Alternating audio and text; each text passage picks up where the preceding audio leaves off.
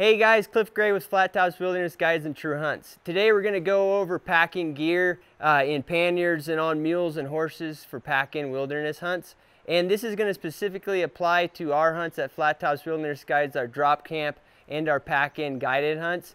And all the specifics will apply perfectly in those scenarios. But just so you guys know, this should be very helpful for you on other types of pack-in hunts up in Canada and in the US, but just realize there might be some small modifications that in the style that your outfitter uses. So you can use this to kind of help you. The general rules are going to apply about bulk and weight and those sort of things, and those tips and tricks will be useful, but some of the specifics you'll have to work with your outfitter on. But for us, we're going to go through it meticulous so you're set up, and then when you get here, everything will go a lot smoother because you'll kind of have the right expectations of how the process works. All right, guys, so the first thing I'm going to talk about is what you can actually carry on your horse with you, all right? All the saddles that we use on our riding horses, they're going to have basic saddle bags on them. And what we tell guys is the theme on them is minimal, right? So really like your water, some snacks for the ride. You know, a lot of guys are going to want to take their phone, here for pictures or whatever. So, you know, this would be kind of your typical setup for a saddlebag, and then also your rain gear. What we find is even if it's a clear day, guys, just make sure that you have your rain gear accessible. Not, you know, packing your rain gear into a pannier is the Colorado rain dance. If you do that, it's almost certainly going to rain at some point during your trip. So water, phone to take pictures or a camera, some, you know, little snacks, that sort of thing, and then rain gear. Those are really what you need to have in those saddlebags. All right, and then what we're going to do is we'll try to even them up. So you don't want to put it all on one side. It doesn't seem like it would affect the ride, but after a 2 or 3 hour ride, it can affect how that saddle is riding on your horse. Okay, so we'll even that up a little bit. And then just another thing that helps a lot when we're packing is these little items that you want to have access to on the ride. If you can, it's very helpful if even before you show up, you have them bagged separately from your other gear. It can help us a lot when we're packing. What happens a lot of time is people get here, they're excited, we get their gear unloaded, right, and we're making introductions and doing a little bullshitting, and what happens is like their water bottle or camera or something else they want with them, like their rain gear, it'll end up in a bag that's getting packed, right, you know, while we're talking. And then as we get where we're wanting to get on the horses, we've got to go back and dig through the panniers. And you'll see when we go through how we actually do the packing, it can be a little bit of a pain in the ass because now we've got to reweigh panniers. So if you could keep this stuff separate in a little bag and we'll set it to the side whenever you show up, that's perfect and ideal. So when you guys show up, if you do pack your water bottle, that's fine. We always have, you know, just your normal type of disposable water bottles in the pack station. Just remind us and we'll get a couple out for you. They tend to be handy in the saddlebags because if we do have a bunch of gear on one side, we can balance them out with one of these small water bottles. And you can always drink them in camp if you don't drink them on the ride. And the other thing that I didn't mention, you know, particularly in the later hunts, like in October and early November, in addition to these 4 items, you might want to bring another layer, right? And the reason that hit me in my mind is because that tends to be one thing that ends up deep in packs, is just another light layer to add while you're riding. As you go up in elevation, it can cool down a lot. Okay, so that's the basic saddlebag overview.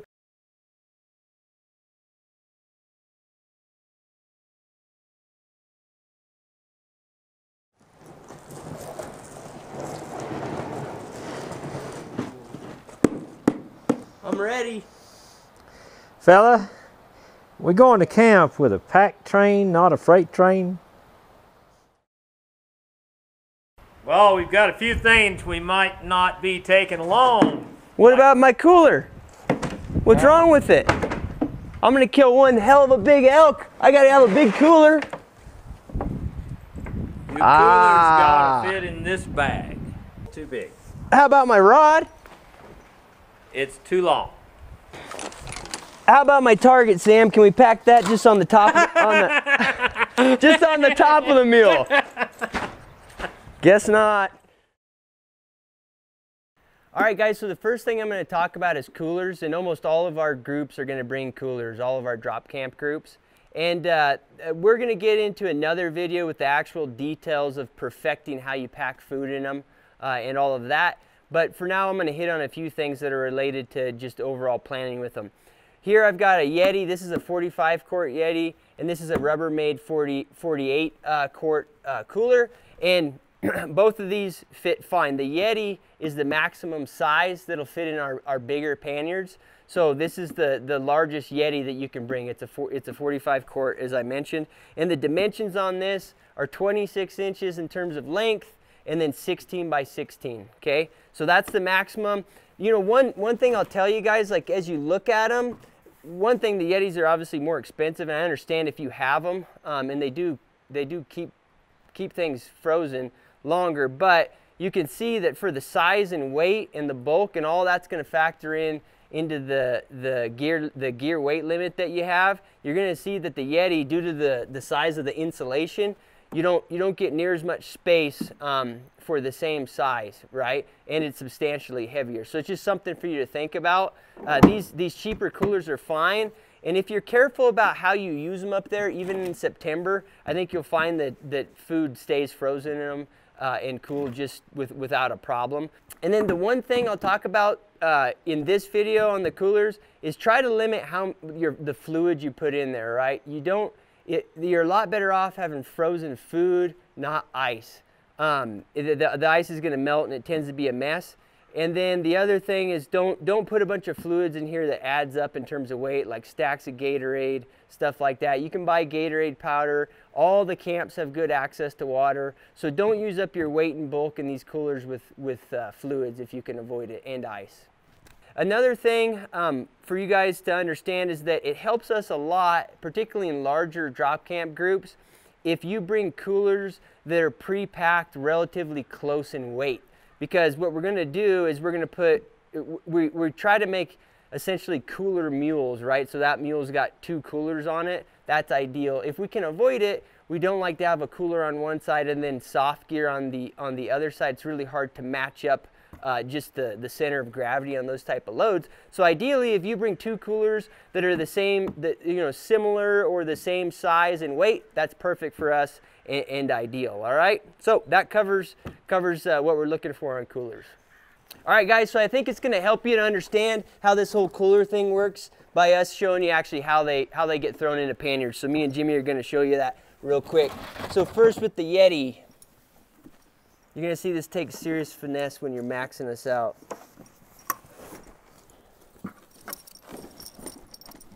Coolers should maximum be around the 55 pound range. A 60-pound cooler is max. If you're lower than that, it's not a big deal because what we can do is we can pack additional gear on the top here, and it's actually a pretty good platform for putting extra gear on like this. So we do that quite often, so don't worry if your coolers are a little light. That's better than them being a little bit heavy. Coolers are one of the hardest things to deal with if they're overweight. I'm going to give you some tips on how to actually pack your gear where it makes the whole process a little bit simpler, okay? So a lot of times people are traveling with bags like this, one large, heavy, and bulky bag. And I can understand why guys travel that way on airplanes and stuff. It's a lot nicer just to have your gear all together. But just keep in mind, if you've got a 70, 80 pound bag like this, we can't pack it on the mules like this. So it's fine if you bring it to the pack station and it's all packed up like this, if you've got some modular packs inside, right? So what I like to see is if guys have dry bags, you don't have to have these heavy duty dry bags. You can use the little ultralight dry bags, or even just garbage bags is another solution. But if you have little things that are compartmentalized in there, we can take it out and throw it in the pile, and then when we're packing the panniers, we can even up those panniers with the weight. We can't do that if you've got one pack that's 90 pounds, and then you've got things in there that are only the small things are buried, and so we end up kind of pulling all your gear out, right? And we know that can be annoying to you guys, and it's a little bit of a pain in the ass on our side. So ideally, just have some little compartmentalized bags, and it'll work out a whole lot better. And so like these dry bags are great. you know, little hunting packs like this are fine.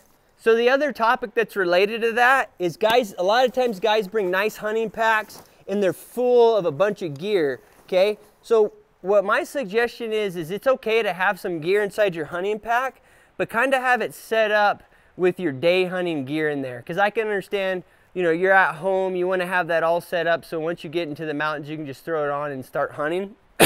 So you can have all that day hunting gear in there, but really, you know, in our drop camps, that should only equate to, you know, like a 15, 20 pound pack at maximum. So you shouldn't have a real big bulky pack that you're just going to use for day hunting. But some guys, what they'll do is they'll have their hunting gear in there and then they add a bunch of other gear. So their backpacks, they end up being 60, 70 pounds. And we hate to have to go through your stuff and pull things out. So just have them tidy like this. Like this pack is just perfect, right? This is probably about what you're gonna day hunt with from the drop camp. So why not just have it like that? It's easy for us to pack like that, okay? And then you can of course just have them empty too. That's always an option. If you wanna wait until you get up to camp to organize what you have in your pack, that's perfectly fine.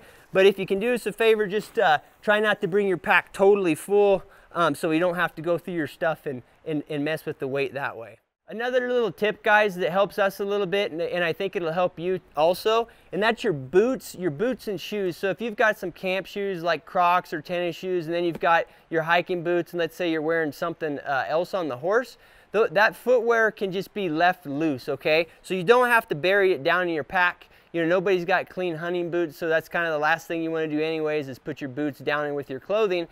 So leave them separate. Just make sure they end up in the pile that's going to get packed on the mules, and we'll use these to ballast loads. They're perfect. You know, if we're off by 1.5 pounds, 2 pounds, we can grab one of your boots and put it in one side of a pannier, and it works well for us. And another thing to mention is we can do that with water bottles. So if you've got a water bottle or we're giving you a small disposable water bottle for the ride, and that's in your saddlebag and you're packing water bottles or camelbacks or something like that, again, you can keep them separate. They're a little bit of weight, but what we ask you to do is don't have them fully loaded. Like a Nalgene bottle, it's not as big a deal, but like a big camelback, you know, you can have a 10-pound camelback when it's full of water, and it doesn't make a lot of sense for us to pack that up for you when we're going to put you in a camp that's, you know, that's 100 or 200 feet from a perfectly good spring, okay? So it's fine to have them separate. Again, they're small items we can ballast loads with, but if you can, try not to have particularly camelbacks fully loaded with water so we're packing up something that's already up there for you. All right, guys, so we're going to show you how this all plays out in terms of actually packing the panniers to put on the mule, and Jimmy's gonna help me on that. One thing I'll mention, and this is kind of more applies to the guys that are probably watching this because they're just curious about packing. One of the key deals with packing is having the weight correct on each side. So up in the camps, you'll see that we use little hand scales, and then down here in the barn, we've got these scales hanging from the roof. And it seems kind of anal to people, but to be honest with you, 90% of packing is just making sure each side weighs the same, okay? So you'll see us use those scales as we pack up gear a lot. So anyways, Jimmy's gonna join me and we'll show you how this kind of works. Usually we're gonna grab the bulkier items and we'll start to even up the panniers with those.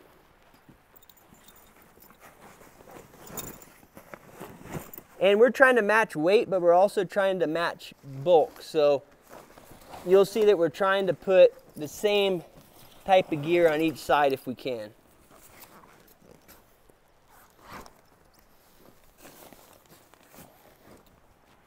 So usually about when we get the packs, let's say, you know, 50, 60, 70% packed, we're gonna snug them up a little bit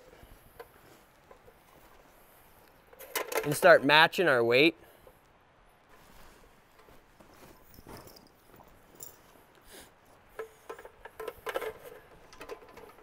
So you'll see once we have them pretty close, we can use our last couple bags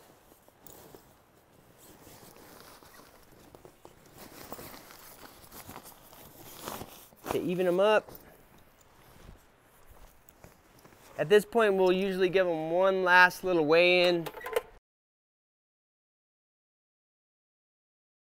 If we're super lucky, they'll be perfect, but usually at this point, this is where we're gonna use boots, water bottles, small items to ballast the load. So you'll see us just snugging in boots like this.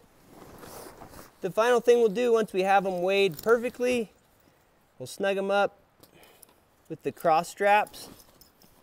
And then you're gonna see the loads like this. At this point, they're gonna disappear and they're gonna go behind the mule that they get packed on. And you guys will see, I'll mention it because you might be interested, is we know each mule, we know how old they are, we try to put light loads on certain mules, heavy loads on other mules, so that's why you'll see your gear is it's not a haphazard way we set it out there. We're usually putting a certain weight load to a certain mule, and that kind of fits the criteria that we're looking for that specific pack animal. So the next thing I'm going to talk about, guys, is top packs. And usually what we're talking about in terms of gear, when we're talking about top packs for drop camp hunters and guided hunters and wilderness camps, we're talking about sleeping bags and then sometimes chairs, okay? But generally when we're talking about sleeping bags and bedrolls, the key deal is that they can't be really heavy, and this is maximum on bulk. All right, this is my personal one. I'd consider it on the bulky end of things, but it's fine because it's not that heavy and it's really compressible, right? So when we pack this on top of a mule, you know, this is the perfect length in the sense that we can put our knot where it sits right on the top of this top pack and snugs it down there, and just because it's soft, it's going to help us snug that down. Sometimes you're going to see us pack harder items like chairs, and it's a little bit more difficult for us to do that, and the result is that we don't do a whole lot of them, right? Like it might be one small chair, maybe 2 chairs, right? That's the maximum we can do when you've got chairs as a top pack, just because they're hard as a structure, so we can't snug them down there and get them real tight on the load. But sleeping bags are perfect, bedrolls are perfect. You know, if you look at this, like a lot of the sleeping bags that you know, the inexpensive ones that are perfectly fine for drop camps, they're like half the size of this this bedroll, you know, bulky, inexpensive sleeping bags. Those are perfect. We can deal with those as top packs just fine.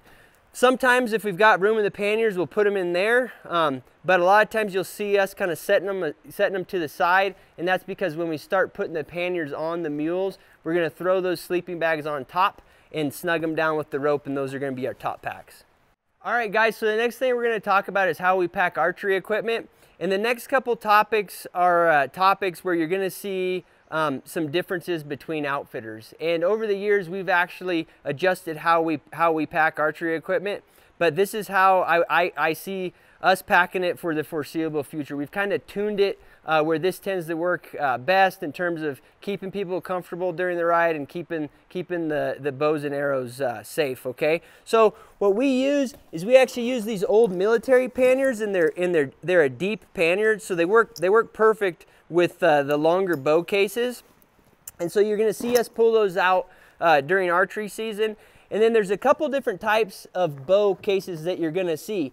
You're going to see ones that are shaped like this that have the profile of your bow. One of the cases we like the best is there's actually a Matthews case that is pretty slim, but it's rectangular shaped. And that rectangular shape is a little bit easier for us to pack on mules, you know, and they're great cases, but it's another option for you, and it does work. All right, but these are the most common types of cases that we see. This is just a cheapo Charlie Plano case. Walmart carries them, other places, and then this is a higher end case that has a little more protection for your bow. But we can pack either one. This case is going to be a little bit heavier. It's not the end of the world than this case. But if you can, again, it's an ideal scenario. If people in your drop camp group, if they have identical cases, that's perfect, because we can pack them a little bit easier if they're similar types of cases. So when you're doing your planning, if you've got multiple types of cases, if you could do us a favor and kind of match them up within the group, that'd be a huge help. Okay, not a necessity, but it does help us out a little bit. All right, so Jimmy's gonna come over here and I'll show you just how these are slipped into panniers. Basically like this. It's not brain surgery, but what happens on these loads is that they're a little awkward because they're so high. So a lot of times this will be the only thing that we pack on that mule. We might put a little extra gear in there, whatever that fits perfectly, but we keep these loads relatively light, and we tend to pack them on our older mules, and we find that's the best way to do it. One last thing on bows, guys, is your tools, your broadheads, your releases. Most people will put them in these cases, and that's perfect because the cases are going to be left up at camp. Where sometimes this doesn't apply, I see, is that if guys are shooting longbows or recurves, a lot of times they'll have their arrows separate, and that's fine, but they need to be very secure, okay? They can't be wrapped up in like a, you know, in a soft material. Ideally, they're in like a capped PVC tube or an arrow tube, where those broadheads are in, you know, in the very odd scenario that, you know, that we have some gear come off a mule or something, I can't have exposed broadheads, so it's very important that stuff's in a secured location. And like I said, generally the compound bow guys keep all their gear in these cases, and that's perfect. And then all your recurve and longbow guys, even your bow too, like a lot of guys will have that just in a soft fabric. If you can find a way to put those in a PVC tube or something that's a little more, a little safer and secure, that's ideal. But broadheads in particular, they have to be in something hard so they don't pose a risk to the pack animals and the packers. All right, guys, so a quick side note that can help us out a lot, and that's in all these different packing scenarios, coolers, normal gear, archery equipment. One thing that we want to do is we want to minimize how noisy your gear is, and if it's something that a lot of people don't think about. But let's say that you've got your archery tools and broadheads and stuff packed separately in your gear. You don't want this where here you can hear that rattling. You got to remember that all this gear is getting packed on mules and horses, and it's going to be constant bumping, right? So one thing to think about is that anytime there's a lot of noise, it means whatever in there is moving around. You're getting some rubbing on it, so that might not be good for what it is. But a lot of times that noise, it may not annoy the mule that it's packed on. Our mules are exposed to a lot over their lifetime, but it can make, a riding horse that's behind that mule or another mule that's in the string nervous because they can hear that rattling the whole time. And that can be a challenge during a ride. And a lot of times what we have to do is we're not going to know that till we're already on the trail, and it means that we're going to have to stop, unpack that mule, figure out what's rattling, wrap it in something soft and get rid of that noise so the ride goes smoothly. So if you've got loose items, even wrapping them in paper towels where you stop that movement will help us out a lot. And it's common in coolers too because they're hard, so little items can do some movement. And then anything like your personal items, I've had guys that have electric toothbrushes, and all of a sudden they start to go off. And sometimes they won't start going off until we're an hour into the ride. But that buzzing sound can drive a totally broke general mule crazy. So just keep that in mind. If you guys can be a little conscious of that stuff when you pack, it can help us out a lot on the trail. All right, so on fishing gear, guys, for drop camps and our guided wilderness hunts, there's good fishing near a lot of these camps. Typically, it's small brook trout, and there are some cutthroat areas. The best thing to do is when you think about fishing gear, if it's a 4 or 5 person group, you probably don't need 5 or 6 fishing poles, okay? Or I guess what I'm saying is not everybody needs a fishing pole and gear. Between hunting and everything else going on camp, you'll probably get some time to go fishing, but it's probably not going to be a huge component of your hunt, all right? So keep that in mind when you're packing. You're not going to need a lot of fishing gear. The ideal setup for a fly rod is something like this. This is what we use for our gear, and that length is about perfect. You're basically looking at like a 26 to 28 inch packed length. That's easy for us to pack on the mules. We can't pack full length fly rod by any means, and even the ones that only go half their length, again, those are going to be hard to pack, all right? And whenever they're longer, they're more susceptible to getting damaged on the trail too, okay? So that's the perfect fly rod setup there. And then for you you spin fishermen like myself, these little mini spins are perfect. You can put a couple spinners in there. Your rod and reel is all in this little compact compartment, and those are perfect for packing on mules. All right, guys, so I'm gonna go over scabbards real quick and how we're gonna pack your rifles. We have another YouTube video on the True Hunts channel that's gonna cover this in a little more detail on the horses, but I wanted to mention it in the packing video as it's obviously related. So there's two types of scabbards we use. These slimmer leather ones, and then these newer version ones that they're full length, and they're a synthetic material, and they're a lot bulkier. So whenever you guys arrive, we see your rifles, we'll know if they're gonna fit comfortably in these leather scabbards or if they're better in these long, bulky scabbards. And what I would say is, don't be turned off of the leather scabbards just because the butt of your rifle hangs out of them. On long rides, you're gonna be a lot more comfortable with these scabbards if your scope and rifle will fit in them. This is the ideal situation. Don't feel bad by any means if we put your rifle in that. You're actually better off than the guys that are gonna have to deal with the bulkier scabbard. And both scabbards protect your gun equally well.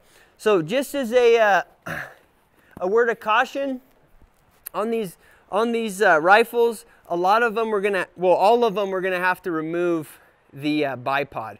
So if you've got a Harris bipod that's a little trickier or not trickier, but takes a little more time for us to remove, it's ideal if when you show up, you've already taken off the bipod, and then you might as well, on a Harris setup, you might as well take the sling off too, so it's not just dangling off, and then just pack that in your gear. If you forget, it's not a big deal. We'll do the same thing here when you arrive. The bipod's for sure gonna have to be taken off. On these other bipods, like a hatch or others that attach via a pick rail, they're of course a lot easier. You can just pull those off. And in that case, where the bipod doesn't use the sling attachment, you're more than welcome to leave the sling on your rifle. It's not a big deal for us to just compact this against the rifle and put it into the scabbard. All right, so that's how we're gonna pack your rifles. Forgot to mention, guys, for bigger groups like 5 or 6 hunters in a guided camp or a drop camp that are together, a lot of times guys will ask me if it's okay if they bring an extra backup rifle. That's not a problem. You know, it's up to you. We can always keep it into the truck here at you can always keep it here at the ranch in your truck, locked away and safe, and we'll pack it in if you need it. But if you want it in camp for the bigger groups, we're okay doing that. Generally what we're gonna do is we're gonna scabbard it the same way as I mentioned before. One of these two scabbards and then one of the guides or packers is gonna bring it up. The key thing on that is if we do that, just remember when you get in camp, because it can be 3-4 hours later, you need to remind the packer or wrangler to get that rifle out and leave it with you in camp. All right, guys, so we figured it'd be helpful or interesting to you guys to see how we're actually gonna pack the gear on the mules and horses. So we have a couple different setups here. This is a sawbuck. We use this on a lot of our horses, a couple of the mules, and then on the mule back there, Theo, you can probably see a Decker setup, okay? So those are two different types of pack saddles that we utilize. So we're gonna show you how we do it. It's basic and has a lot of utility in terms of the style that we use while packing. Essentially, we use a box hitch on panniers. And I'm just waiting for all the YouTube comments on any other packing video. I get a ton of comments about how there's a better way to do it and a bunch of input in that regard. So feel free to comment on the YouTube video so I can ignore it. But anyway, so Jimmy's gonna jump in here and we're gonna show you how we do it. First thing we're gonna do is we're gonna get the panniers on the sides that we want. And you'll see that we actually we'll try, like when we know we're going uphill, we're gonna try to keep the heavier end of the panniard forward, and then the inverse when we're going downhill. So first we're gonna do this side. Jimmy's on the on side, kind of the working side of the mule. He's tightening up the cinch before we put a pannier on. I'm gonna throw this up to him. He's gonna tell me that it's on, and then while he's picking up the other pannier, I'm gonna keep a little resistance on this side so the saddle doesn't roll at all. You're on. Okay, so pretty simple to get those on there. We're gonna give it a quick check. We're gonna pull out our pigtail that we string our mules together with. And then I'm looking in the back to make sure that the bars of our panniers and the bottoms are pretty close. As I mentioned before, the weight's important in terms of keeping that perfect when you're packing, but also where that center of gravity on the packs matters too, okay? So we're gonna adjust that. Jimmy made a little adjustment over here. This bar was a little bit low, all right? So once we have those perfect, we're gonna put our top pack on. These longer, like packs that are like this, that are a little bit longer, the way I like to do it is put it perpendicular to the mule. And sawbucks can be a little tricky because they sit up. This top pack kind of sits on there just right between the bucks. So we're gonna be able to suck that down good. On some top packs, that sawbuck pushes it up and it's a little tricky. And so those will end up packing on deckers a lot just because the actual buck component of the saddle has a lower profile, all right? And so Jimmy gave that a check to make sure that the top pack's centered on the animal. And once it is, we're gonna go ahead and cover your gear with a canvas that's been you know, treated with water resistant stuff so your gear doesn't get wet. It also just keeps all the gear together in case there's a little activity, a mule gets spooked or something. This just contains the gear. And then what we do is we tuck the cover around, and then we tuck it here where you can see the bucks. And that's a point of, people have different opinions about that, because when you do tuck the cover, which is meant to be partly waterproofing to the gear and the whole setup, when you tuck it behind a sawbuck, there is an entry point for a little rain or whatever, okay? So that's the downside, but I like tucking the cover behind the buck on a decker or on a sawbuck, because I can look back across a string of mules and I can immediately see if a saddle is moving at all, right?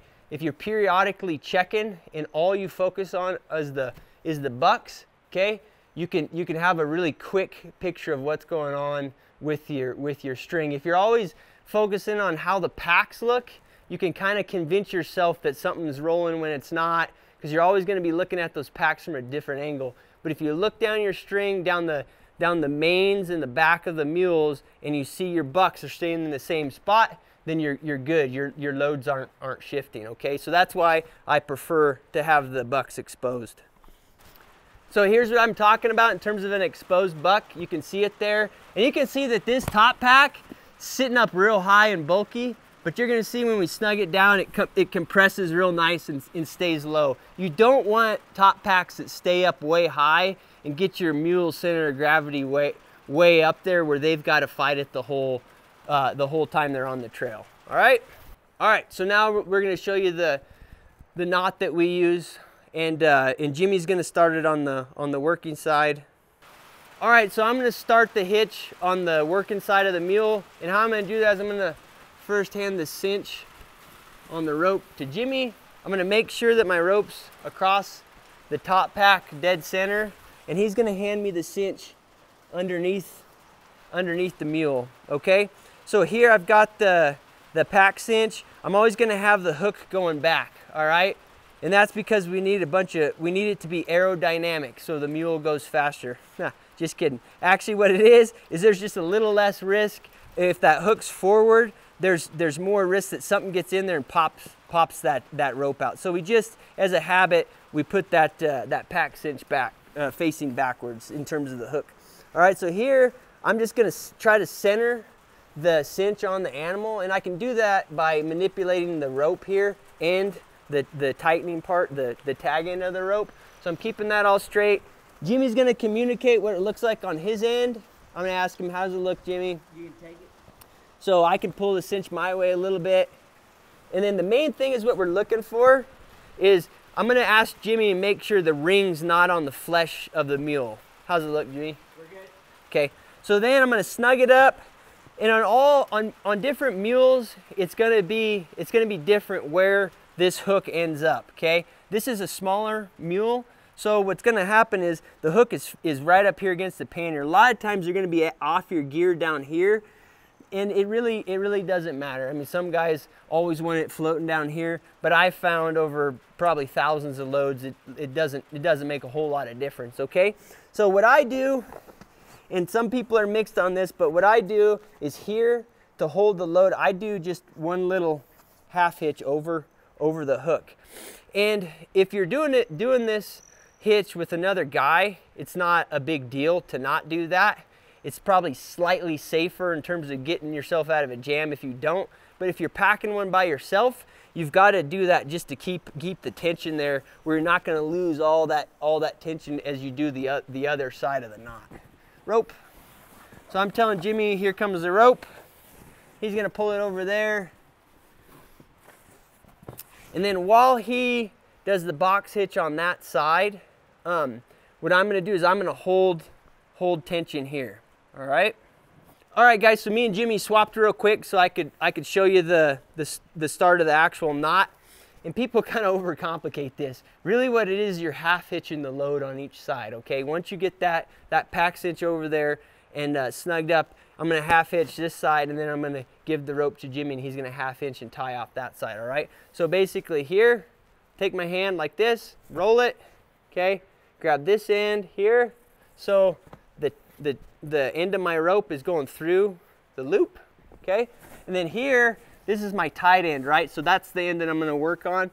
On a top pack like this, I want this T right here to be on top of the top pack so I can pull pressure down on the load. So I'm gonna go here, I'm gonna go around the pannier. On different loads, you guys will go behind the bars of the pannier. That's the bar that's on the top of the pannier.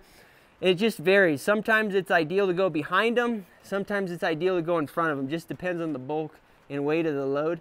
But one of the keys is, if you really want the load to ride well, is you want to do it the same on both sides. So in this case, I'm going in front of the bars. So I'm going to go down here. I'm holding tension. I'm going to go here.